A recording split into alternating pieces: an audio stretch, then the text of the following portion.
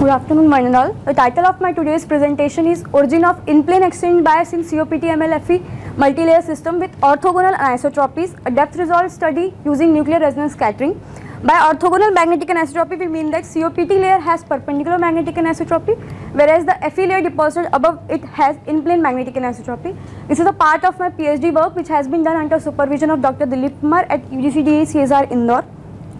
First, let's understand what is exchange bias. Exchange bias refers to the shift of the hysteresis loop along the magnetic field axis when the antiferromagnetic bilayer system is field cooled below the Néel temperature of the antiferromagnetic layer, and this shift occurs because of the pinning of the ferromagnetic layer by the antiferromagnetic layer through the uncompensated spins at the interface.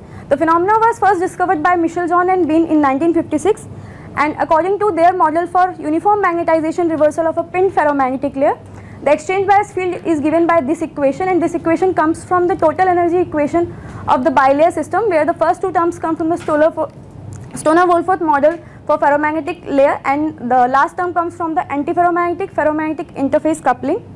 There are many systems at present in which exchange bias has been observed, but mainly there are two systems.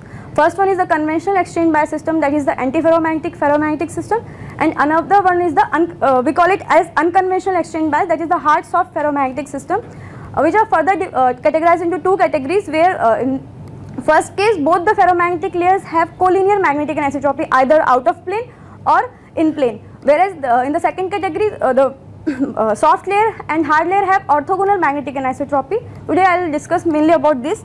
The modification about the main motivation behind this study was, like in the literature it was shown that if we deposit a soft magnetic layer above a hard magnetic layer having perpendicular magnetic anisotropy, initially at lower thickness the movements are oriented perpendicular, whereas with increasing thickness the soft layer movements turn in plane and it looks like they are yoking the perpendicular domains of the hard magnetic layer.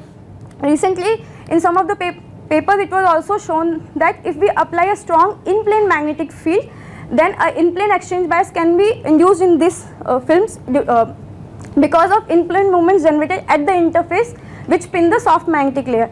However, most of the studies they use average magnetization technique which gives the magnetization of the whole layer, not they do not probe the spin orientation at the interface. Keeping in view, we have studied this sample, and for initial studies we have used this UHV system at our center with following facilities. And first we have deposited COPT multilayer using magnetron sputtering, and this is the reflectivity curve corresponding to this multilayer structure with this thickness and a platinum buffer layer of 305 angstrom. This is the Moog in polar geometry, which almost a square hysteresis loop with very low coercivity shows that the multilayer structure has very high perpendicular magnetization.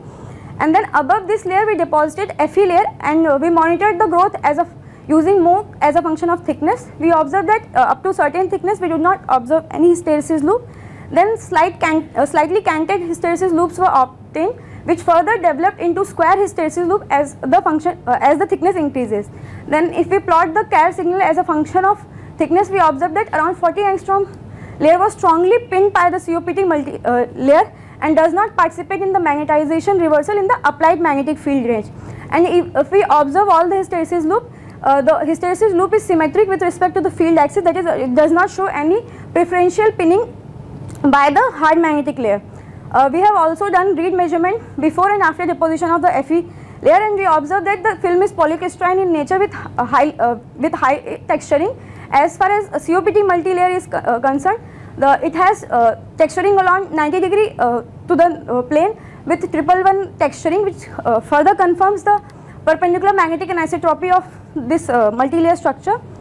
Then we annealed this sample, and we observed that the coercivity first decreases up to 200 degrees centigrade, but at 250 degrees suddenly there was an increase in coercivity, which may be because of two reasons. It may be because increase in roughness because of the diffusion of the multilayer, or there may be in-plane movements generated in the interface which pin the Fe layer. So we did X-ray reflectivity measurement as a function of temperature, and we observed that at 250 degrees centigrade the multilayer structure was still maintained, which is visible from the Bragg peak, and we observed that there was a decrease in interface roughness. Hence increase in interface roughness cannot be the reason for increase in the coercivity. So other reason may be because there are in-plane movements which pin the Fe layer, which results in increase in the coercivity of the multilayer. So then we anneal these samples at various temperature in presence of field, and we observe that 250 degrees centigrade there was a shift in the hysteresis loop, that is the film exhibits exchange bias, that too in plane. So this may be because with the application of the field there was a preferential in plane movements which were generated at the interface now have a preferential direction of pinning, which results in this exchange shift. But in order to probe further, we have prepared this multi-layer structure with iron 57 at the interface and did nuclear resonance scattering. Since this technique is very sensitive to the isotope layer even of very small thickness, so it can be used as a depth dependent technique by where we can have a small marker layer and we can change the position of that marker layer and give the magnetic orientation at that position. This technique is also has a direction dependent of the magnetization with respect to the polarization vector, and hence it can give exact information of the orientation of spins at the interface. So in our structure there was also a waveguide formation because of the standing wave created between the top platinum capping layer as well as the top platinum of the COPT multilayer. This was used because in order to increase the nuclear resonance counts, because due to formation multiple scattering due to formation of a standing wave. The formation of standing waves were further confirmed through the contour plot, and we observed that at Q is equal to 0.087 angstrom, there is a node formation at the iron 57 interface, and this which was further confirmed through a dip before the critical angle of the film. And when we did nuclear resonance reflectivity, we observed that at this point there was a sharp increase in the nuclear resonance counts, and hence we did all the measurements at this point.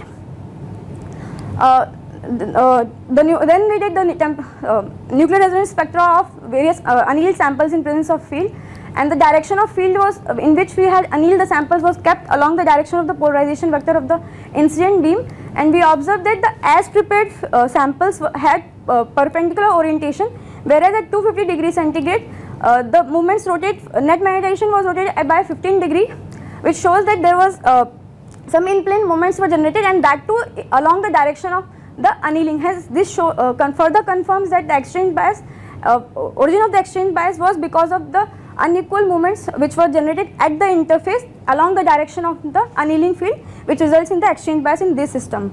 We have also done the depth dependent study where like we have changed the position of iron 57 marker layer. In one case we have kept it at the lower interface, whereas in the other case we have kept it the top interface of the iron layer.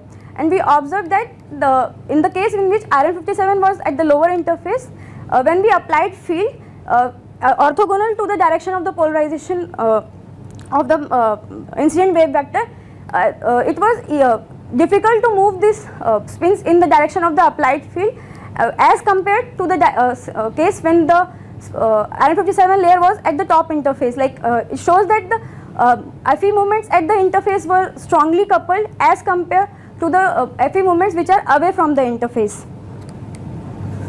Hence the conclusion, at low thickness of the soft ferromagnetic layer, movements of Fe layer are aligned perpendicular, whereas for thickness beyond the exchange layer, movements of Fe layer rotate in plane. There exists a strong coupled layer at the interface which does not participate in the magnetization reversal, and multi-layer with orthogonal anisotropy does not exhibit exchange bias as the deposited state of any thickness for soft Fe due to COPT multi-layer that remains in single domain state.